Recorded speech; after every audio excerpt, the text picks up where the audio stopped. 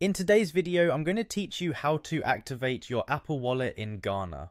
If you're living in or visiting Ghana in 2025 and want to make the most out of your iPhone's wallet app, you're in the right place. This quick guide will show you the steps to get started and help you understand the current limitations in the region.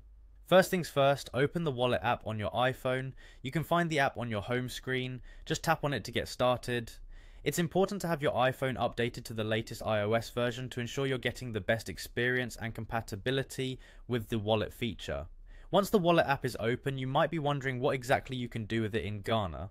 It's essential to know that while Apple Pay is a fantastic feature available in many parts of the world, it's not officially supported in Ghana yet.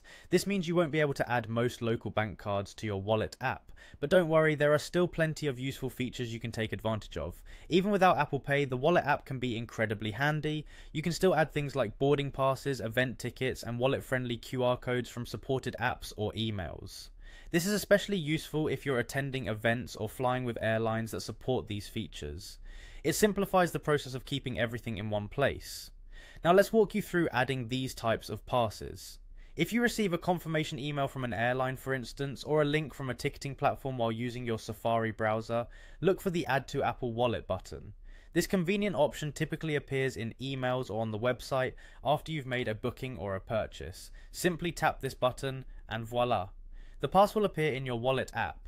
Another great thing about the wallet app is the accessibility it offers. Once you've added passes, you can access them at any time by opening the wallet app on your iPhone. This is true even when you're offline, which means you don't have to worry about internet connectivity when you're rushing through an airport or arriving at an event.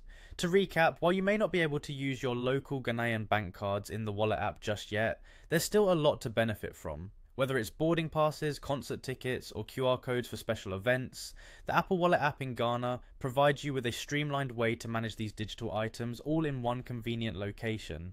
That's it for today's guide on activating and using your Apple Wallet in Ghana.